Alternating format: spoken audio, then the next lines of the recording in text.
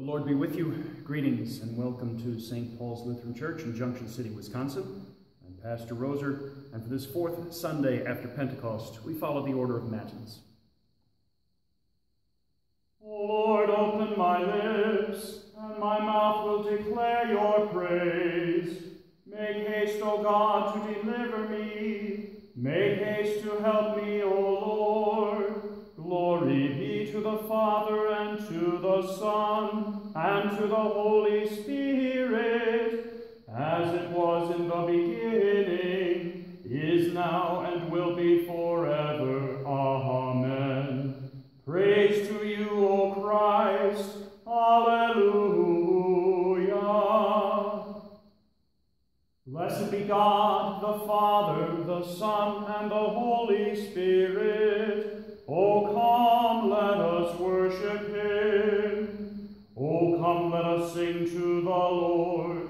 Let us make a joyful noise to the rock of our salvation. Let us come into his presence with thanksgiving. Let us make a joyful noise to him with songs of praise. For the Lord is a great God, and a great King above all gods. The deep places of the earth are in his hand. The strength of the hills is his also. The sea is his, for he made it, and his hand formed the dry land. O come, let us worship and bow down. Let us kneel before the Lord our Maker. For he is our God, and we are the people of his pasture, and the sheep of his hand. Glory be to the Father, and to the Son, and to the Holy Spirit, as it was in the beginning, is now, and will be forever. Amen. Blessed be God, the Father, the Son, and the Holy Spirit. O come, let us worship him. Our psalm this day is a portion of Psalm 119, beginning at verse 153, marked with the Hebrew letter Resh. Look on my affliction and deliver me, for I do not forget your law. Plead my cause and redeem me. Give me life according to your promise. Salvation is far from the wicked, for they do not seek your statutes. Great is your mercy, O Lord. Give me life according to your just decrees. Many are my persecutors and my adversaries, but I do not swerve from your testimonies. I look at the faithless with disgust, because they do not keep your commands. Consider how I love your precepts. Give me life according to your steadfast love. The sum of your word is truth, and every one of your just and righteous decrees endures forever. Glory be to the Father, and to the Son, and to the Holy Spirit, as it was in the beginning, is now, and will be forever. Amen. Our office hymn this day is hymn 685, Let Us Ever Walk with Jesus. Let us ever walk with Jesus, follow his example pure, through a world that would deceive us, and to sin our spirits lure. Onward in his footsteps treading, pilgrims hear our home above, full of faith and hope and love. Let us do the Father's bidding, faithful Lord, with me abide. I shall follow where you guide. Let us suffer here with Jesus, and with patience bear our cross. Joy will follow all our sadness. Where he is, there is no loss. Though today we sow no laughter, we shall reap celestial joy. All discomforts that annoy shall give way to mirth hereafter. Jesus Jesus, here I share your woe. Help me there your joy to know. Let us gladly die with Jesus, since by death he conquered death. He will free us from destruction, give to us immortal breath. Let us mortify all passion that would lead us into sin, and the grave that shuts us in shall but prove the gate to heaven. Jesus, here with you I die, there to live with you on high. Let us also live with Jesus, he has risen from the dead, that to life we may awaken. Jesus, you are now our head. We are your own living members. Where you live, there we shall be, in your presence constantly, living there with you forever. Jesus, let me faithful be, life eternal grant to me. The Old Testament reading for the fourth Sunday after Pentecost is from Jeremiah chapter 28. Then the prophet Jeremiah spoke to Hananiah the prophet in the presence of the priests and all the people who were standing in the house of the Lord. And the prophet Jeremiah said, Amen. May the Lord do so. May the Lord make the words that you have prophesied come true, and bring back to this place from Babylon the vessels of the house of the Lord and all the exiles. Yet hear now this word that I speak in your hearing, and in the hearing of all the people. The prophets who preceded you and me from ancient times prophesied war, famine, and pestilence against many countries and great kingdoms. As for the prophet who prophesies peace, when the word of that prophet comes to pass, then it will be known that the Lord has truly sent the prophet. O Lord, have mercy on us. Thanks be to God. The epistle reading for this day is from St. Paul's letter to the Romans in chapter 7. Do you not know, brothers, for I am speaking to those who know the law, that the law is binding on a person only as long as he lives? Thus, a married woman is bound by law to her husband while he lives, but if her husband dies, she is released from the law of marriage. Accordingly, she will be called an adulteress if she lives with another man while her husband is alive. But if her husband dies, she is free from that law, and if she marries another man, she is not an adulteress. Likewise, my brothers, you also have died to the law through the body of Christ, so that you may belong to one another, to him who has been raised from the dead, in order that we may bear fruit for God. For while we were living in the flesh, our sinful passions, aroused by the law, were at work in our members to bear fruit for death. But now that we are released from the law, having died to that which held us captive, so that we serve not under the old written code, but in the new life of the Spirit. What then shall we say? That the law is sin? By no means. Yet if it had not been for the law, I would not have known sin. I would not have known what it is to covet if the law had not said, you shall not covet. But sin, seizing an opportunity through the commandment, produced in me all kinds of covetousness. Apart from the law, sin lies dead. I was once alive apart from the law, but when the commandment came, sin came alive, and I died. The very commandment that promised life proved to be death to me. For sin, seizing an opportunity through the commandment, deceived me, and through it killed me. So the law is holy, and the commandment is holy and righteous and good. Did that which is good then bring death to me? By no means. It was sin, producing death in me through what is good, in order that sin might be shown to be sin, and through the commandment might become sinful beyond measure. O Lord, have mercy on us. Thanks be to God. The Holy Gospel according to St. Matthew, the 10th chapter. Jesus said, "Do not think that I have come to bring peace to the earth. I have not come to bring peace, but a sword. For I have come to set a man against his father, and a daughter against her mother, and a daughter-in-law against her mother-in-law. And a person's enemies will be those of his own household.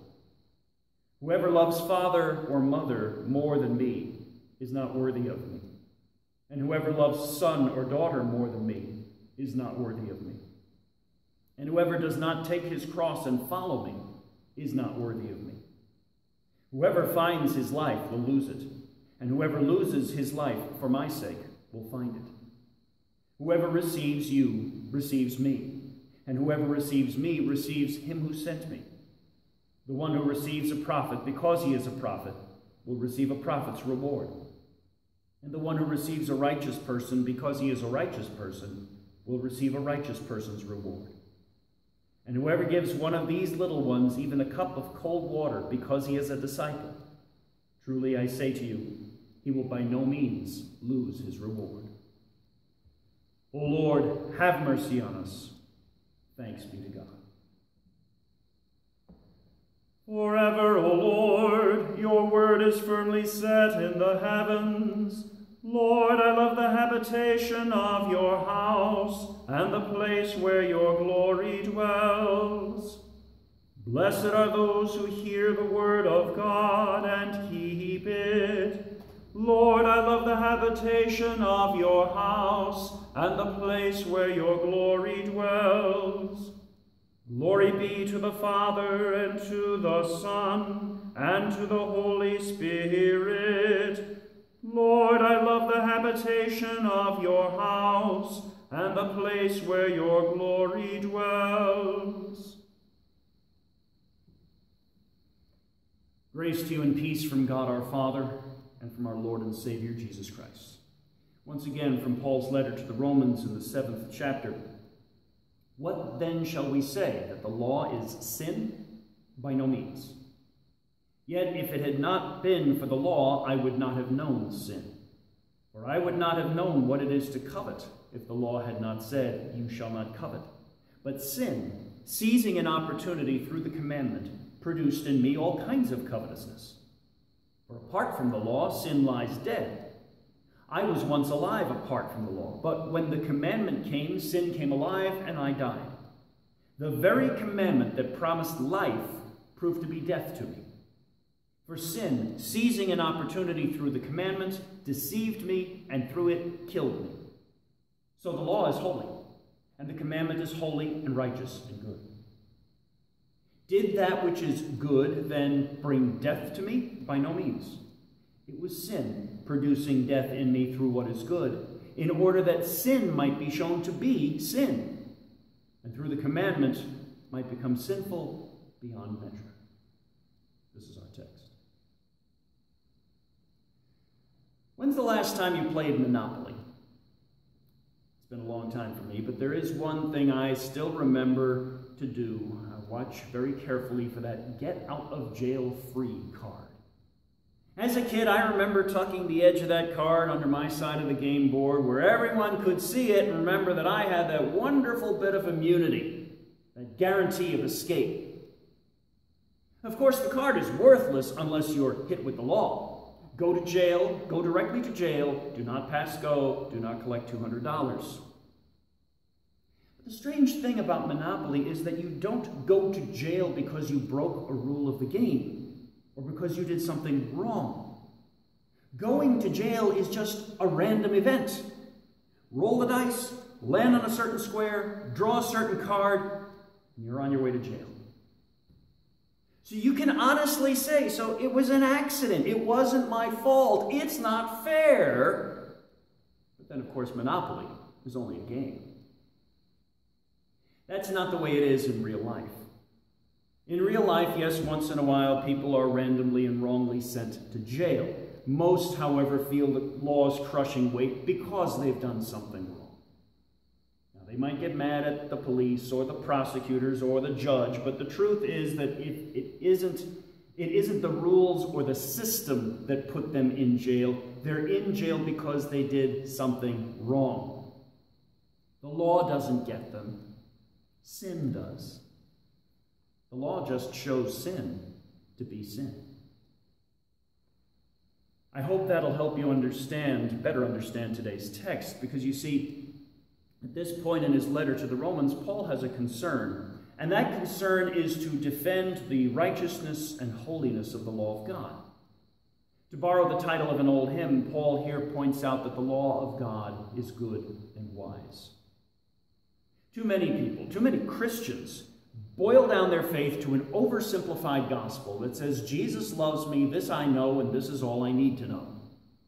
They ignore the law of God as something unimportant, or worse, they see the law as something bad.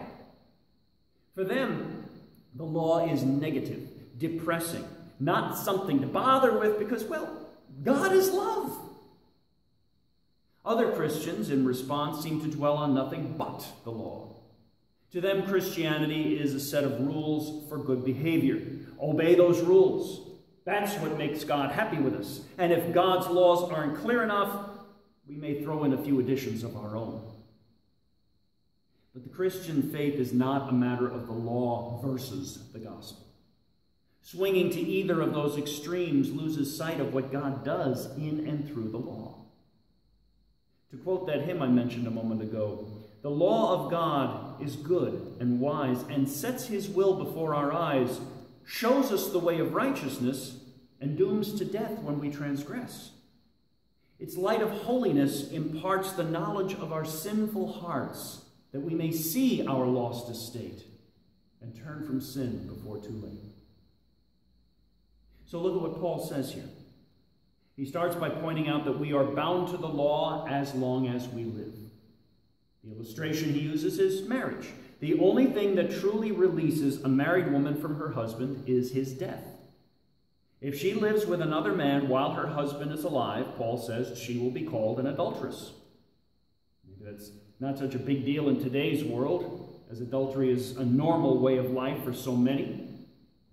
But in God's eyes, this is huge. It's sin, and the wages of sin is death. But back to Paul's point. The law of God is binding on a person as long as he lives. You are married to your sinful self, your old Adam, and the law is going to hang around your neck and point to that sin, constantly accusing you, which is what the law does, until that old Adam dies. So what are you going to do about it? Nothing. There's nothing you can do about it. To kill yourself would be a sin. To leave things as they are leaves you under the law's constant accusation that you are a sinner. You're trapped.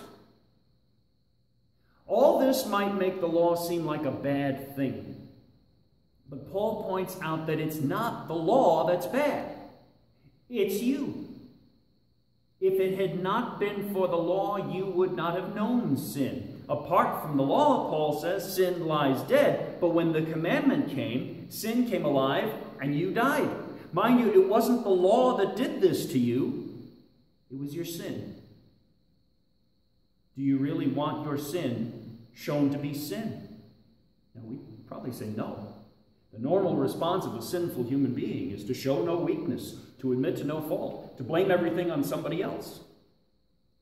Yet, through the law, sin is shown to be sin, and this is what happens and needs to happen to sinful human beings. For then, and only then, do you see that there is a way out.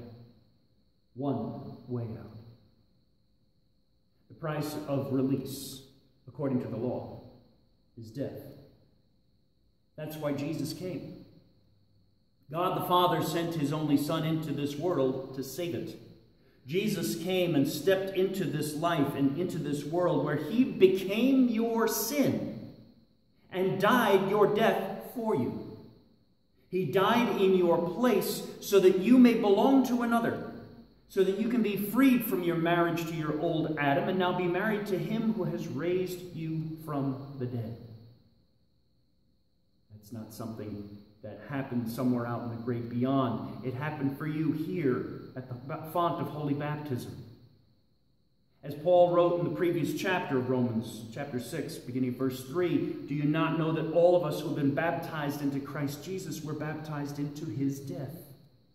We were buried, therefore, with him by baptism into death, in order that just as Christ was raised from the dead by the glory of the Father, we too might walk in newness of life. The law showed you who and what you were before God, driving you to the gospel, the good news of Jesus Christ. Now, through that gift of Jesus Christ, you are released from the law. You're no longer under the terror of condemnation and the sentence of death for your sin. Jesus died your death for you. You are forgiven. You are free. Mind you, you're not free to do your own thing. You've been set free from marriage to your old Adam, your old sinful self, and you've been joined in marriage to Jesus Christ. Instead of being a slave to sin, which leads to death, you're now a slave to God, serving him not in the old way of the written code, but in the new life of the Spirit. And what does that new life look like? What are we to do? Once again, that good and wise law of God comes into play. As that old hymn says, to those who help in Christ have found and would in works of love abound, the law shows what deeds are his delight and should be done as good and right.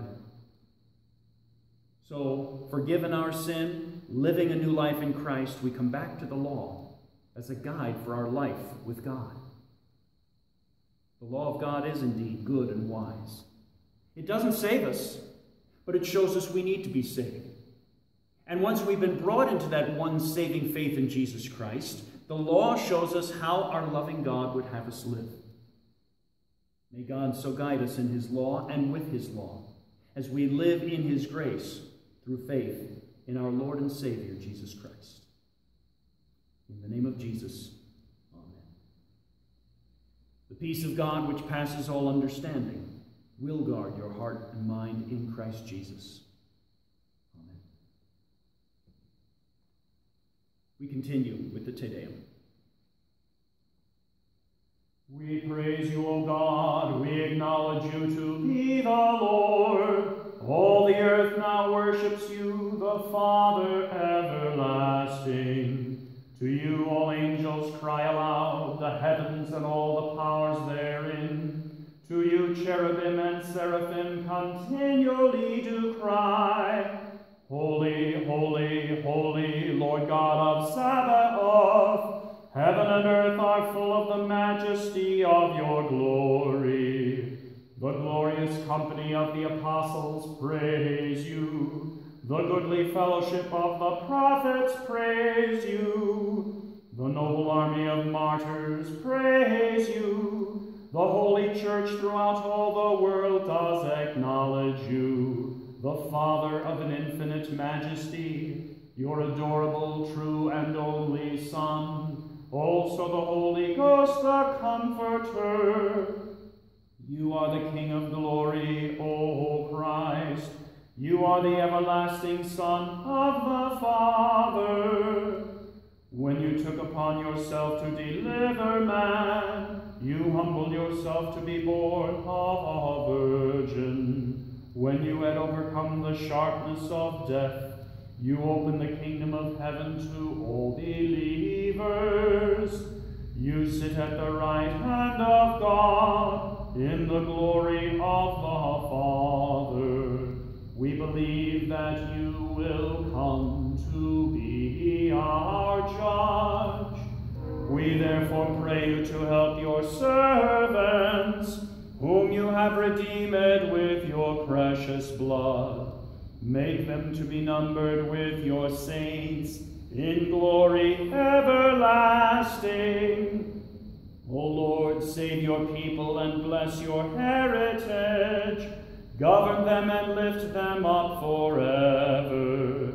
Day by day we magnify you, and we worship your name forever and ever. Grant, O Lord, to keep us this day without sin. O Lord, have mercy upon us, have mercy upon us. O Lord, let your mercy be upon us, as our trust is in you. O Lord, in you have I trusted. Let me never be confounded. Lord, have mercy. Christ, have mercy. Lord, have mercy. Our Father, who art in heaven, hallowed be thy name. Thy kingdom come, thy will be done on earth as it is in heaven. Give us this day our daily bread, and forgive us our trespasses as we forgive those who trespass against us. And lead us not into temptation, but deliver us from evil. For thine is the kingdom, and the power, and the glory, forever and ever. Amen. O Lord, hear my prayer, and let my cry come to you. Let us pray. Almighty God, by the working of your Holy Spirit, grant that we may gladly hear your word proclaimed among us and follow its directing. Through Jesus Christ, your Son, our Lord, who lives and reigns with you in the Holy Spirit, one God, now and forever. Amen. Almighty God, grant health, wisdom, and integrity to all in authority over us, especially to the President of the United States, the Governor of this state, the Congress, all legislative bodies, and all judges and magistrates.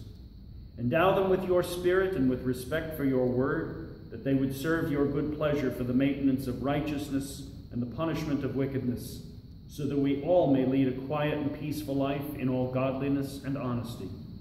According to your gracious will, turn the hearts of our enemies and make them to walk with us in humility and peace. Hear us through Jesus Christ, our Lord. Amen. Almighty God, grant to those in trouble, want, sickness, anguish of labor, peril of death, or any other adversity, the healthful spirit of your grace for healing, strength, comfort, and relief. Bless especially those who suffer for the sake of your name and your word. Give them courage to stand firm in their afflictions and patience until the day of your deliverance.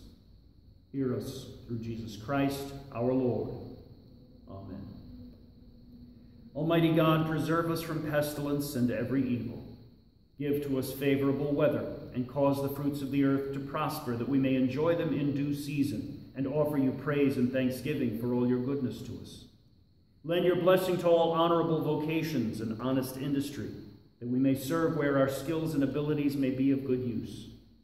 Bless the arts and music, that we may please you and be encouraged by all that is good, right, true, and beautiful. Hear us through Jesus Christ, our Lord. Amen. O Lord, our heavenly Father, almighty and everlasting God, you have safely brought us to the beginning of this day. Defend us in the same with your mighty power, and grant that this day we fall into no sin, neither run into any kind of danger, but that all our doings, being ordered by your governance, may be righteous in your sight. Through Jesus Christ, your Son, our Lord, who lives and reigns with you in the Holy Spirit, one God, now and forever. Amen. Let us bless the Lord. Thanks be to God. The grace of our Lord Jesus Christ, and the love of God, and the communion of the Holy Spirit be with you all. Amen. And the Lord be with you. Go in peace.